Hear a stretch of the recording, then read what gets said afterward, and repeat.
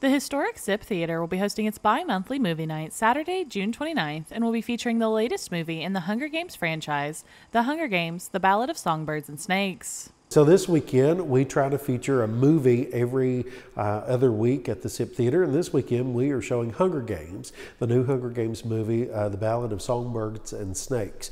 So just a fun way for people to come out and be involved in something that's inside and cool this weekend. The movie will begin at 6 p.m. and tickets, which include popcorn and a drink, are $5 per person. So we host the events at the Sipp Theatre to keep the theater alive. You know, lots of folks in our area know about the Historic Sipp Theatre, and it's a way for families to connect, to utilize that space, and to keep the heritage alive. So it's been there for 92 years now, and we want it to continue for 92 years more. For more information, go to the Historic Sipp Theatre on Facebook.